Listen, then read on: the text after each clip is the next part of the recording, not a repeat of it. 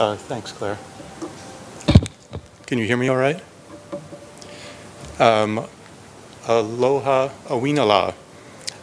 I don't know a whole lot of Maori, but that's the closest I can come in Hawaiian, which is got to be a related language. In other words, good afternoon. And mahalo and kia mihi, especially to the organizers for choosing my presentation. That this is my third NDF ever. And a special mahalo to Andy Fenton and the crew at NZFS and Recollect for making it possible for me to be here. If I hadn't had Andy and NZMS, I wouldn't be doing this now. And I'd also like to thank the entire country of New Zealand for being just so damn beautiful. I grew up in a beautiful part of the United States in Montana, which, except for the lack of oceans, reminds me a bit of New Zealand. But I have to say, every time, the third time that I've come to New Zealand now, it seems more beautiful than the last time. So I'm here to talk about something perhaps not so pretty. This is the Tuol Sleng Genocide Museum in Phnom Penh, Cambodia. The museum itself is an old school, S21, that was used as a prison during the Khmer Rouge, the reign of the Khmer Rouge from 1975 to 1979. The Khmer Rouge actually existed all during the 60s and the early 70s as well, before they overthrew the king and his government and then ruled from 1975 to 1979.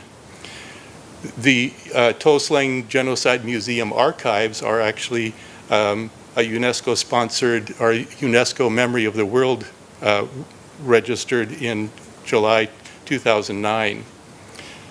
This is a project sponsored by UNESCO and funded by the Korean International Cooperation Agency, and of course with a collaboration of the Tuol Sleng Museum and the Cambodian Culture and Arts Ministry. And once the project is finished, these archives will be internet accessible, although at present we're not quite at that stage yet. As I mentioned before, the Tuol Sleng Museum and its archives are housed in the school, in the S21 school, a prison for Cambodians during the Khmer Rouge regime. From here, prisoners typically went to the killing fields, which are not far from the center of Phnom Penh. When the museum was, when the school was liberated, or when Cambodia was liberated by the Vietnamese in January 1979, there were only 7 remaining prisoners in this prison. I mentioned already that these are inscribed, that the archives were inscribed into the UNESCO's Memory of the World Register in July 2009. They're especially fragile because they were mostly put on low quality media, school book paper, for example, photographs with no particular attention given to long-term preservation. And the museum itself is not exactly ideal for climate control, very humid, as you could imagine, and with an unreliable power source.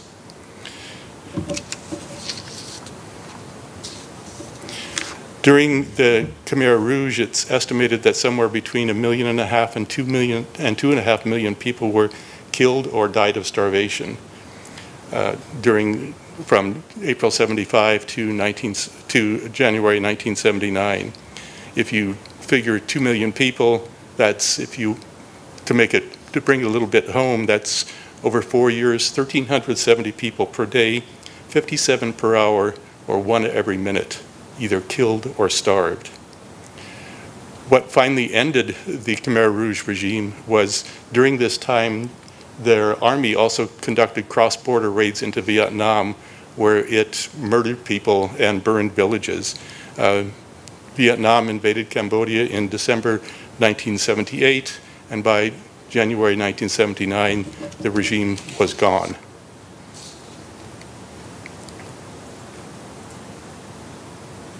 Oh, what happened here? Here we go. So these are the companies and institutions that collaborated on this project. I'll come back to the top two in a minute, but the governmental partner is the Cambodian Ministry of Culture and Fine Arts. The Korean International Cooperation Agency funded it, and UNESCO and the museum itself are the principal collaborators who helped organize the project. Brechin Imaging is a Canadian imaging and preservation company of a handful of people. They sent a preservationist, a conservationist to Phnom Penh to essentially guide the entire project team in preserving the materials. Digital Divide Data is a company that I've worked with for many years. It's a US nonprofit that recruits young people in Cambodia, Laos, and Kenya, generally from the countryside or the slums. In any case, they don't have many economic opportunities. They do have an education. DDD gives them a job, trains them in computer skills and whatever, and other business skills, gives them a job for 6 to 8 hours a day, and as well as full benefits and a scholarship to the local university. So when they come to DDD, these kids aren't very skilled at all. They learn skills, but as far as skills for preservation or conservation, they're non-existent.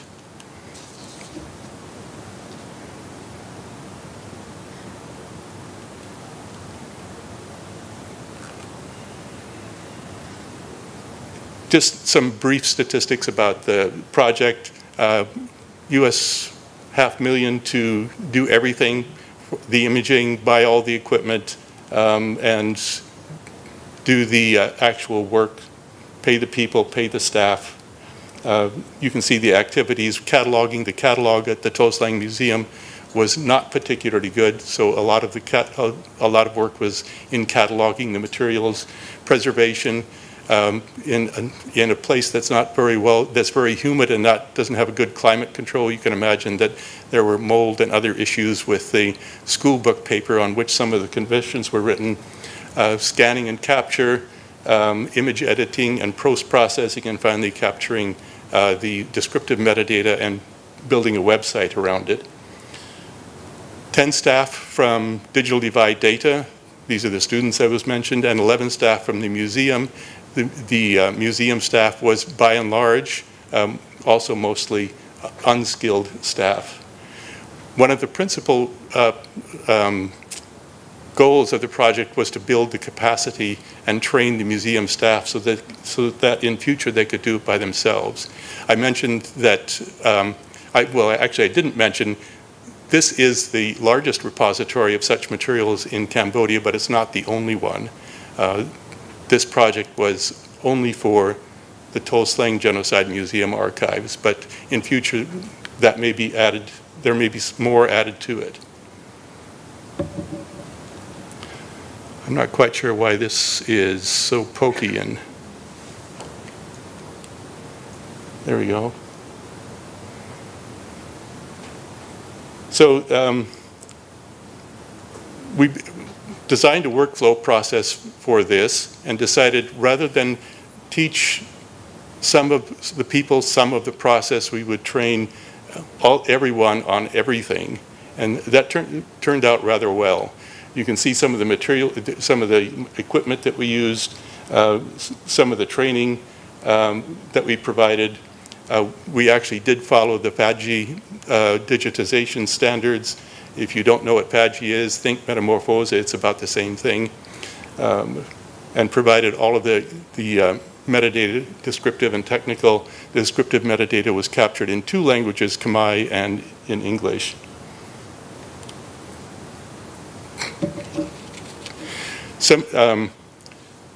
We had to supply a lot of equipment.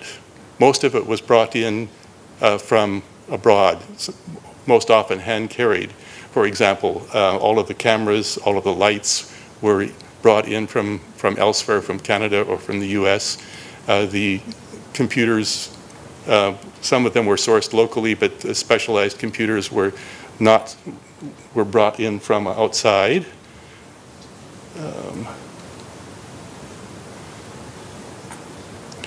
We also had to install air conditioning. That was one of the features of the tender from UNESCO, is you have to buy air conditioning. And oh, by the way, you also have to supply internet access. There was no internet access at the museum before this project started. They did have computers, but they were isolated computers and rather old computers. You see here an idea of what the materials are in the Genocide Museum archive. Photos, confessions, biographies, revolutionary magazines, Khmer Rouge handbooks. The microfilms were actually created by Yale University and one other that I can't remember right now, but they were duplicates of things that were already in the archive.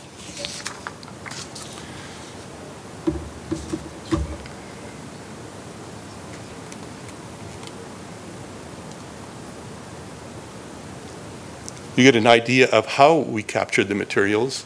Either FADGI 4-star, you don't get much better than that, or FADGI 3-star, depending on what material type was captured. All of these were captured, some were captured on a flatbed scanner, but most of the materials were captured with a camera. I mentioned the team had a very limited skill set, like no skills until this project started. Lots of power interruptions. Most of these cameras and lights were driven by battery packs that were charged when the power was on. I believe that since we started the project, it now has continued a UPS installed, but I've not been there to actually see that. The targets were particularly time-consuming and troublesome to teach the staff how to use them. Well, you can read this for yourself, and if you can't read it fast enough, I understand that these are going to be online. Again, another slide illustrating the difficulties that we had to overcome. The pictures that you see on your right are the actual digitization room. When we put that equipment into the room, we couldn't touch the walls. The walls had to be left as is, because on the walls you'll find things left by the prisoners.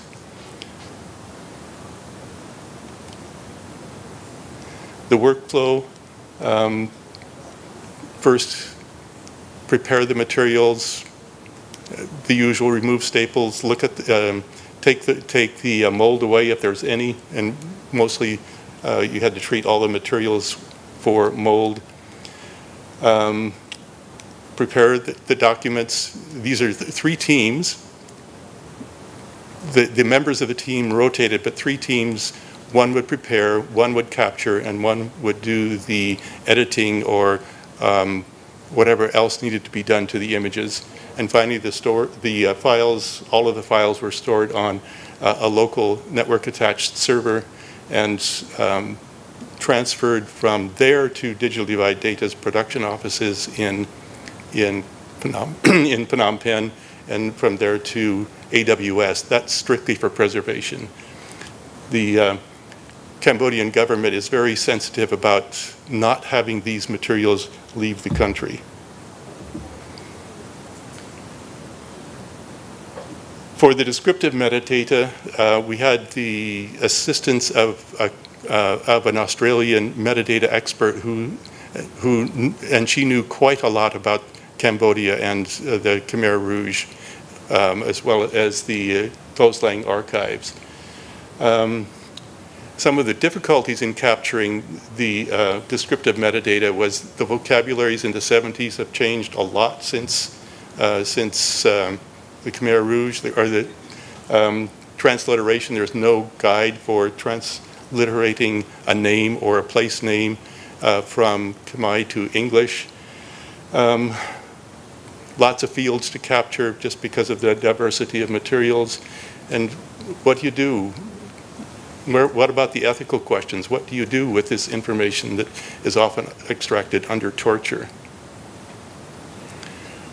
Also, if prisoners were interrogated by more than one person, there's going to be differences in their confessions.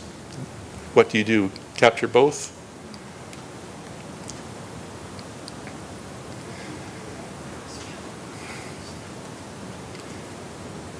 Ultimately, there will be two databases, one with documents and one with images. The languages, as I said, are going to be both Khmer and English, at least for now. Khmer already exists. Most of the staff, all of the staff speaks Khmer, but there's very limited English. That's still a work in progress.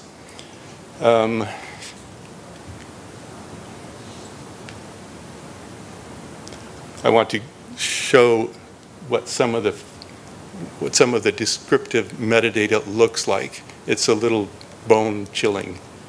At the top, you see a list of the content types, and underneath, some of the descriptive metadata.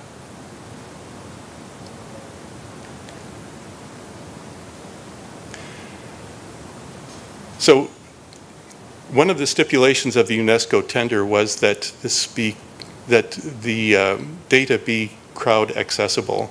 First, they wanted crowd sourcing, which means to me, and I think to most, that the crowd, Cambodians, will be able to contribute or comment or correct whatever descriptive metadata there is, or add comments to photos and so forth. After several months of debate, it was decided that comments won't be allowed. People may correct data, and the corrections must be reviewed by an administrator of some sort before they're actually published. Researchers may be granted special access, and administrators, of course, can do anything they want with the data. But part of the website is multi-level access controls, so that an ordinary Cambodian, an ordinary user of the data, can see some stuff, but not other stuff. It's also possible to leave, or to make corrections or make other additions to the data itself, but only if you register, only if you're a registered user. An unregistered user can view it only.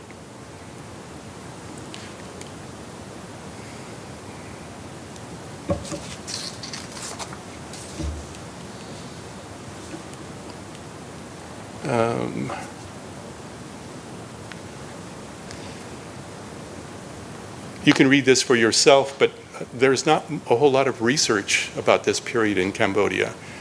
Some of the reasons for that is it was of course very traumatic for Cambodia. Other reasons are, well, if you look at when this happened in 75 to 79, so the Khmer Rouge existed before most of you in this room were born. I see a few gray hairs, so I know that you'd at least heard about it from that time. The older generation, the people who experienced the Khmer Rouge, don't talk about it. They don't talk about it to their young people, and the young people don't ask questions about what happened then. So it's like a blank spot in Cambodian history. Because, or perhaps because, the Cambodian population is so young, about 70% of it is under 30 years of old, they look more to the future than to the past. And this is from a region of the world where ancestors and where the past is honored.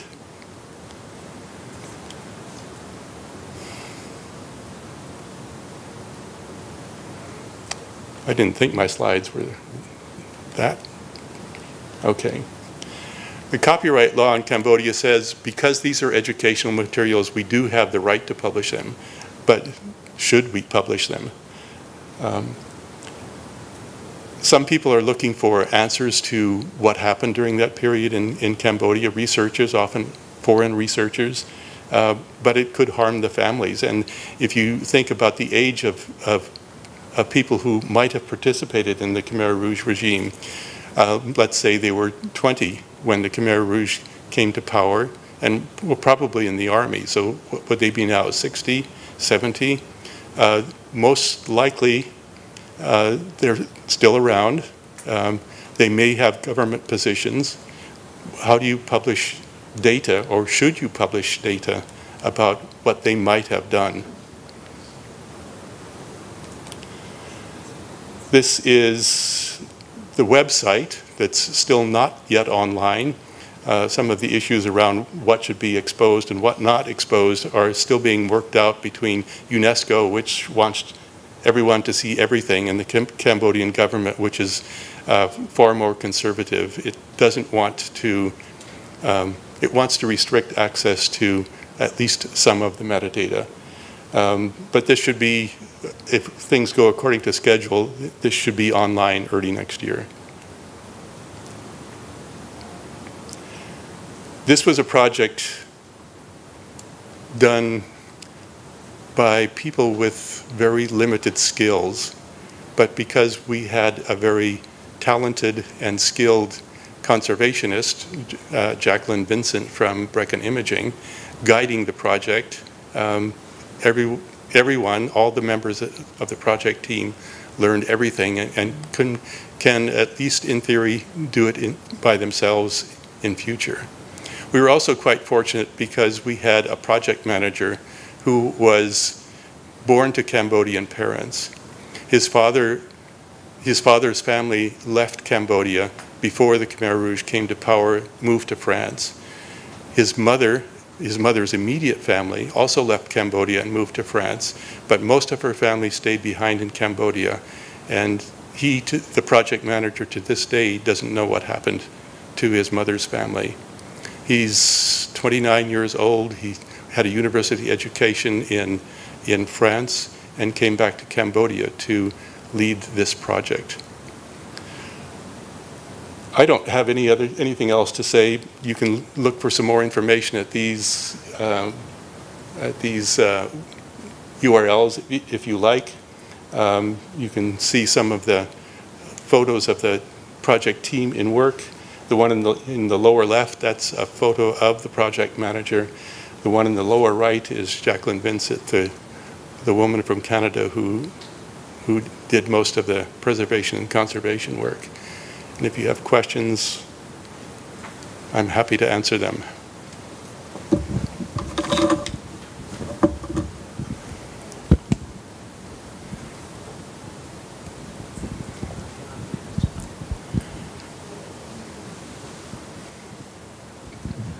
Thank you so much for that. I've got about 50 questions, but I'll start with one. The decision to do the whole thing in English and the local language, was that a hard decision, or how did you arrive at the decision? Or if it seems to me, had it only been in the local language, that would have contained it more and made it less susceptible to international scrutiny. Did those thoughts go through your mind? They certainly didn't go through my mind. The crowdsourcing bit, I thought, though, this is not going to last. When I first saw UNESCO's stipulation that this must be crowdsourced or crowdsourceable when it's completed. I think the Cambodian government is less worried about the international view of this data than it is about the Cambodian view of this data. But that's only a guess on my part. I don't really know. The Khmer in English, that was a stipulation of the project to begin with. And because most of these descriptive metadata fields are in Khmer, then it makes more sense to put it in Khmer. Leave it in English or not, well, there's not very many people outside of Cambodia that speak Khmer, so it should be in English as well. I'm just interested, oh, it's pretty loud, sorry. And the kind of cultural safety for the people who are working with this. I've been to this museum. It's incredibly traumatic. The photos in particular are not always when the prisoner is alive anymore. You can see details of you can see evidence of the torture. It's really heavy stuff, so it wasn't touched at all in it, but I just think these Khmer people working on this about their own people, I just really worry for their... at the end of the day, how traumatic. You know, it's just, yeah, it's awful stuff, so. I can't speak to it at all because I've not been, since the project started, I helped get the project underway, but since the project started, I've not visited there. If you really want an answer to your question, I can put you in touch with the project manager. He's probably the best person to ask that question of. But I agree. To me, it would seem terribly traumatic or depressing to work in a former prison where you can see evidence of the torture and whatnot every day.